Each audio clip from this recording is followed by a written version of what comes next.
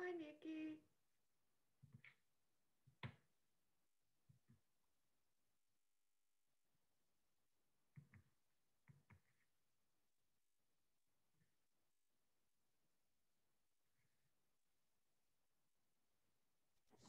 Good morning. Good morning. Can you guys hear me? You're a little quiet, but yes. Okay. There you go. That's perfect. All right, great. Good morning. Okay. Good morning, everyone, and thank you for joining us today for this presentation on community building using peer review to engage librarians and faculty in the design of an OER community of learning. My name is Nikki Whiteside, and I am the moderator for this session. Just a couple of housekeeping items before we hand it over to the presenters. All attendees are on mute for the session, but you will be able to type in the chat and ask questions or comments there if you have anything to add. And there is closed captioning available. If you need that, you will need to click on the live transcript icon in the Zoom window to turn that on for your individual viewing. The meeting is being recorded, and since we have such a brief time for this, I'm going to go ahead and turn this over to the presenters. Jessica McLean is the lead presenter for this, so I am I'm handing it over. Jessica? Thank you very much, Nikki. Good morning, everyone. Thank you for joining us. As Nikki said, our presentation is community building, using peer review to engage librarians and faculty in the design of an OER community of learning. And we are members of the Scholarly Communications team from Texas State University. We'll do brief introductions. My name is Jessica McLean. I'm a research instruction outreach librarian, and I work with subjects in the physical sciences and engineering. I'm Amanda Price. I'm an acquisitions librarian. My name is Diana Morganti. I'm also a research instruction and outreach librarian for math, computer science, and computer information systems.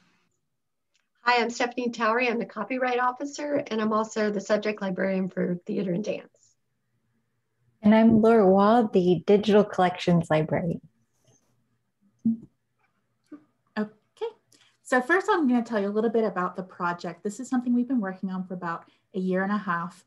Originally, the Scholarly Communications team was tasked with creating a community of practice around OER, but as we started that planning, we discovered that we had a lot of experience of certain misconceptions and some hesitation around OER that we thought would not cause that community to grow any further than those people who were already engaged in OER activity. So we wanted to take a step back and focus on the community of learning as a starting point. The course that we've designed has two purposes. First of all, to help develop that baseline of knowledge about OER, to correct those misconceptions, and to make sure that everyone on campus has that same knowledge to help them get started with OER projects.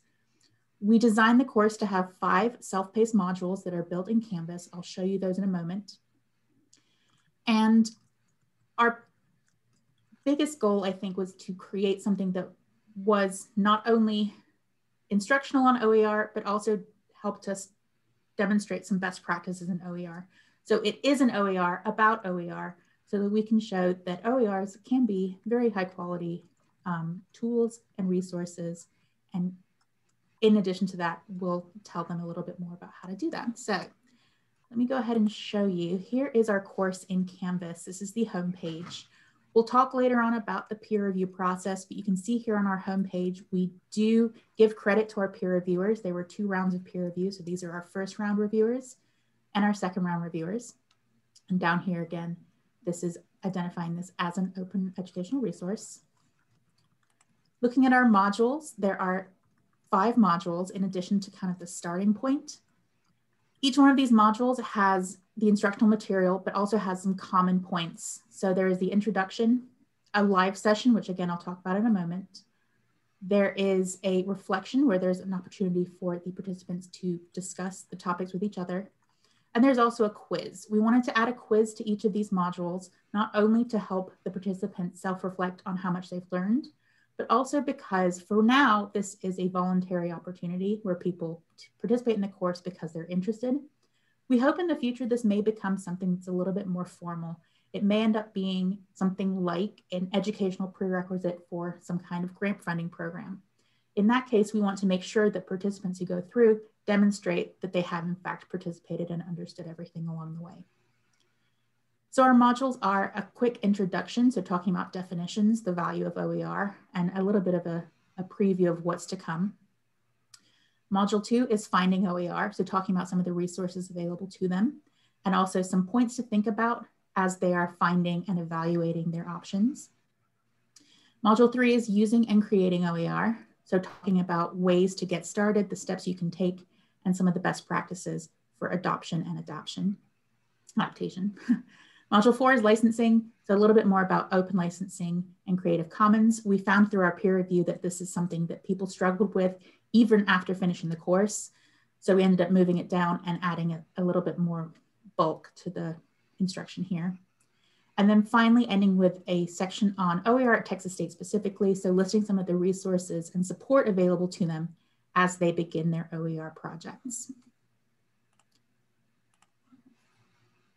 So that's the learning part of it. The other part of it is the community. And as I showed you in those modules, there are those live sessions that support each of the modules. So this is kind of how we get everyone together to share their experience and also supplement the content in the modules with things that are relevant to the participants in the course.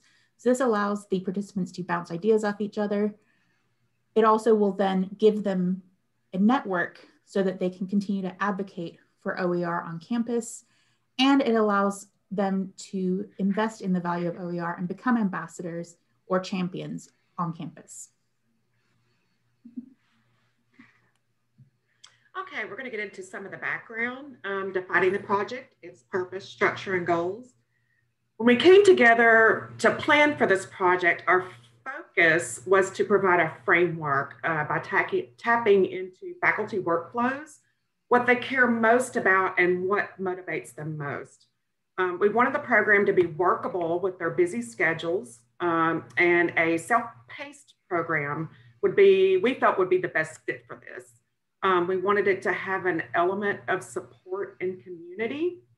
We wanted it to encompass quality scholarship and most importantly, peer reviewed, so that faculty could take an active role in shaping the content to their evolving needs. We felt that with faculty being involved in the process, it would provide a sense of ownership and lend further legitimacy to the quality of the program and the content within the faculty ecosystem. It was also important that it's not just a librarian-produced product that stands independently.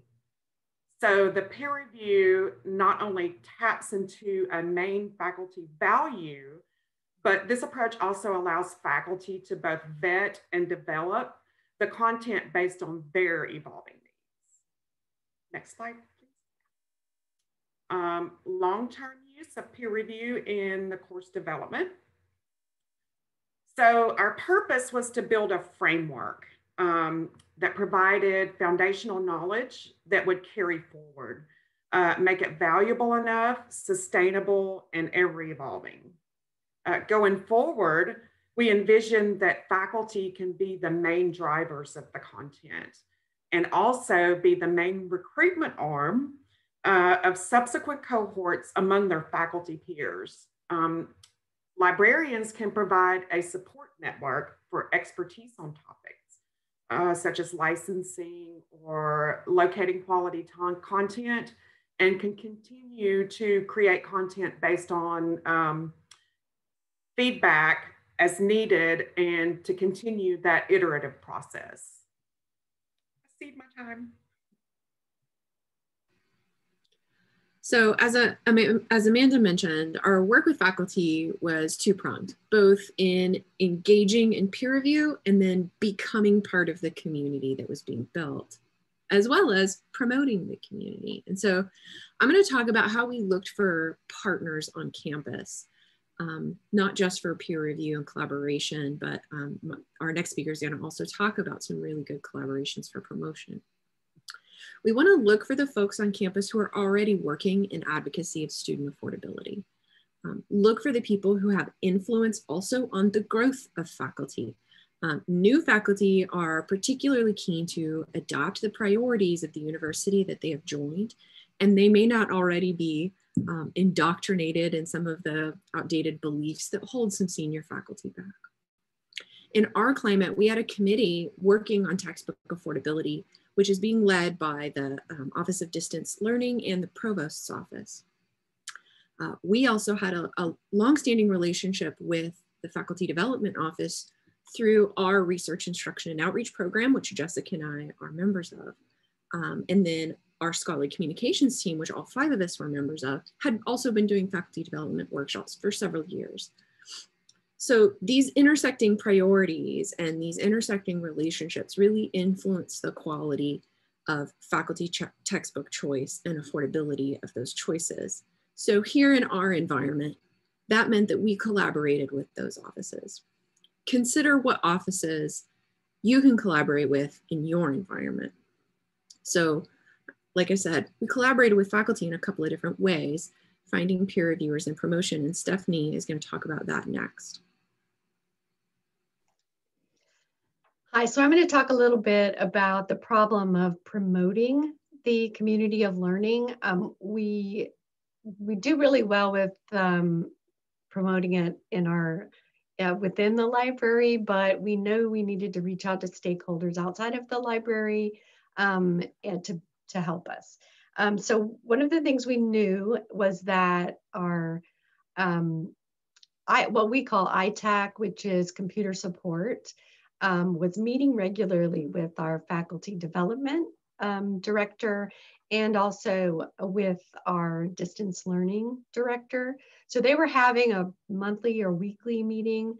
And so I knew about that. And so what we decided to do was to try to get on their, to pitch an idea at their meeting. So we set up a time to meet and basically just pitched our idea. We gave them access to our materials ahead of time.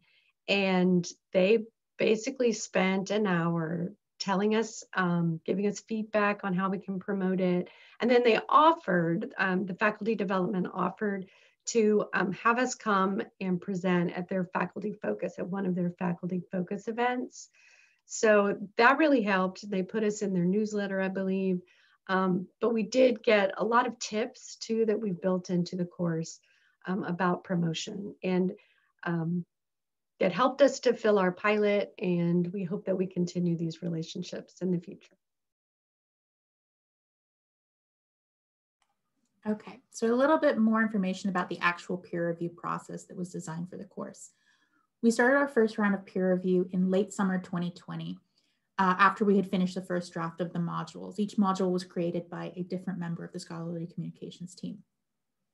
What I created was a document with the guidelines for review, which contained expectations, including due dates and what they were going to have to do for each of the modules, a little bit more information about the process, and then also some best practices of what to look for and how to report it in a way that would help us make those changes in a simple way. The first group that we recruited was library staff.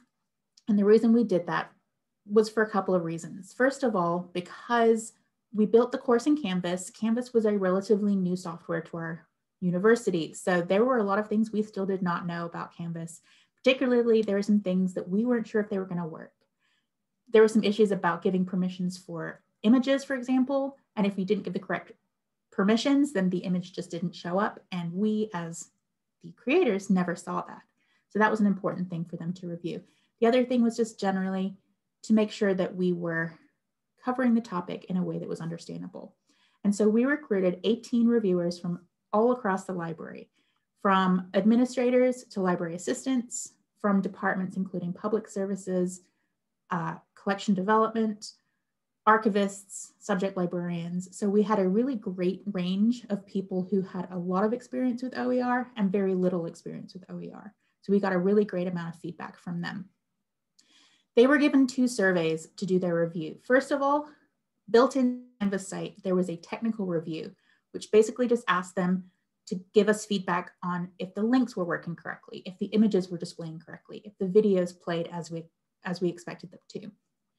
I also created an anonymous survey in Qualtrics that asked them more about the content, whether our language was appropriate, whether our supporting information was appropriate, and you'll see more about that on the next slide. We got some really fantastic feedback about that Laura will talk about in a moment, and we thanked these reviewers with a letter of appreciation from the scholarly communications team, and as you saw, their names are listed in the homepage of that module. So after that first round of review, later in the fall semester, we made those edits as suggested by our reviewers and then began a second round of review with faculty members. One big lesson that I learned was that having 2 surveys was unnecessary. A lot of our reviewers put all of their comments in the survey that was within Canvas because it was right there, really easy to get to. So I cut that one and focused only on the Qualtrics survey to make sure that the feedback was anonymous.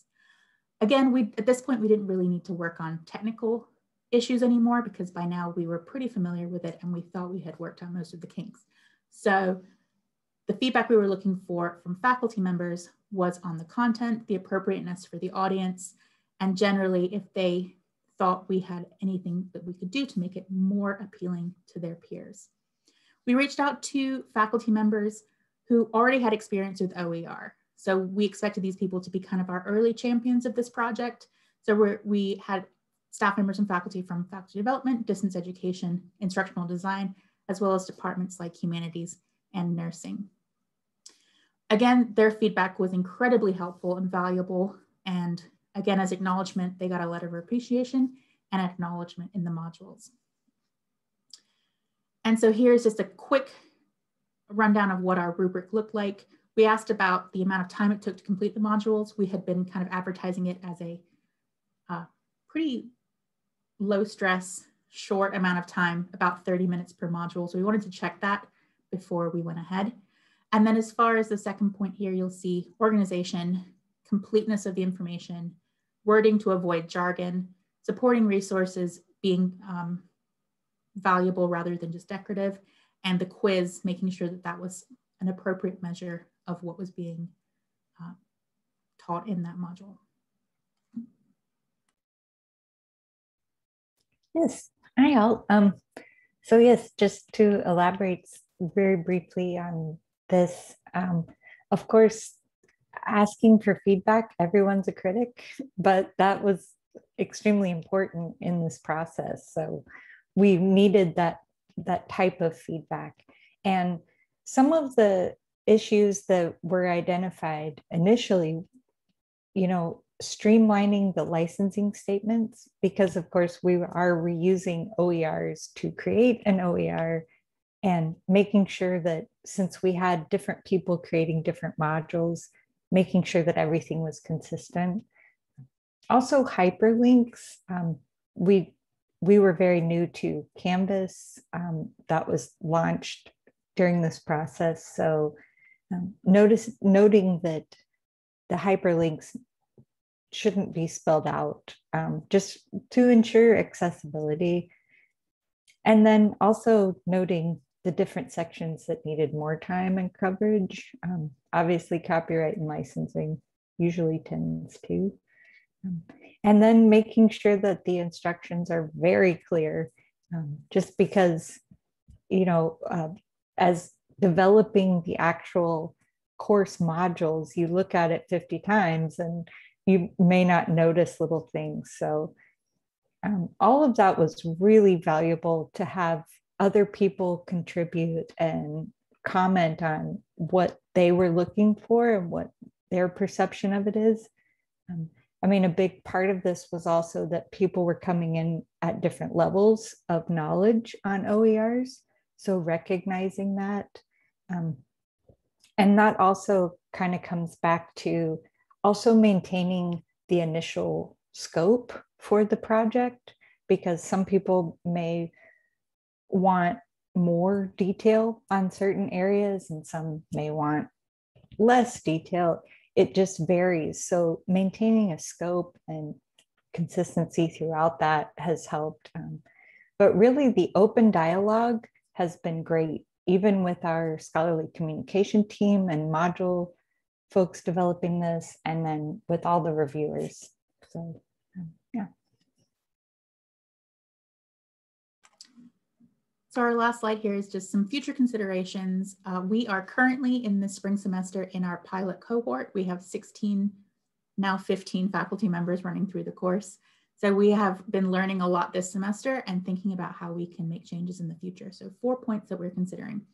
First of all, we do need to update the content as OER is a rapidly changing field. But as Laura mentioned, we do need to balance that need for updating with the need to limit our course scope.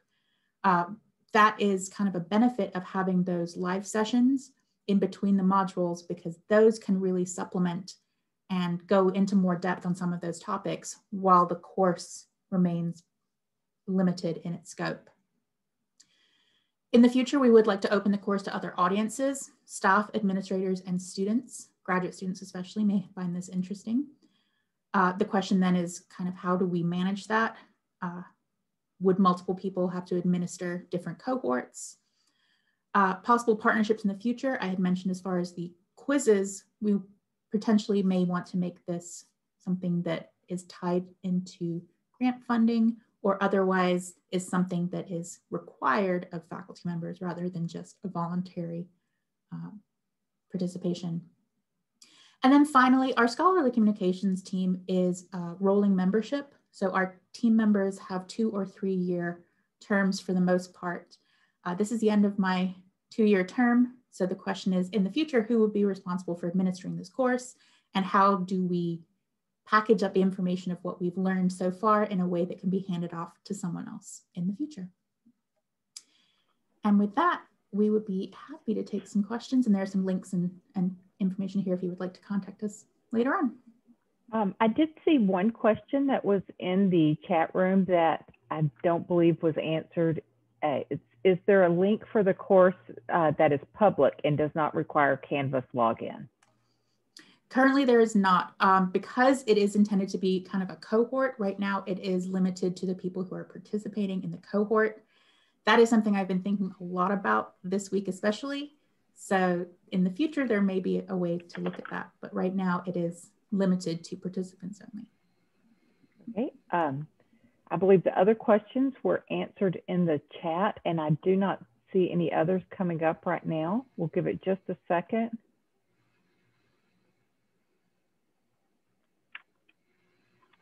While we're waiting to see if any other questions come in, I know we wrap up at 11:25. I want to thank the presenters for sharing with us. I have quite a few notes here that I'm sure I will be reaching out with questions. So this is very exciting and looks like a great project you have going there at Texas State. I also want to thank all of the attendees and remind you that there will be an email coming out following the conference with a survey. Please take a few minutes to complete that for us so that we have feedback and can build on our successes from this year and improve the conference for next year. And with that, I want to thank everyone and wish everyone a great conference. Thank you. Thank you all.